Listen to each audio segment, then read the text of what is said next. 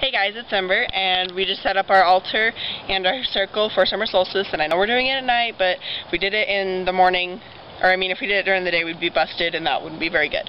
And this is our second take, so hopefully we get it right this time, and that's a bird that kind of just scared the crap out of me. So here we go. This is our goddess candle, or goddess statue, sorry about that. And Cacea's little bracelet with a pentagram on it. We have our herb jars with the our protection herb jars and our psychic herb jars. We have our geodes, and I'm not sure what these are called, but they're pretty and I like them. We have a big candle right here. We have our offerings, and we have Cacea's boss and my boss. BOS, Book of Shadows, same thing. And then we have our whole thing lit up. Ooh, I want to explain this.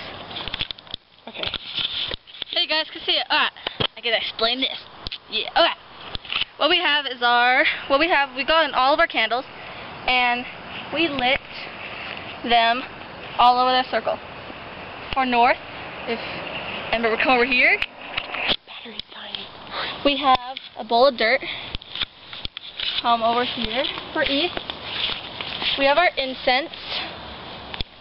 Over here in the south, we have our red candle. And over here in the west, we have our water candle. Blue candle. Blue candle, whatever. So that's pretty much what we're doing right now. We're going to start our ritual and everything, and we'll see you guys later. Blessed be. Blessed be, guys.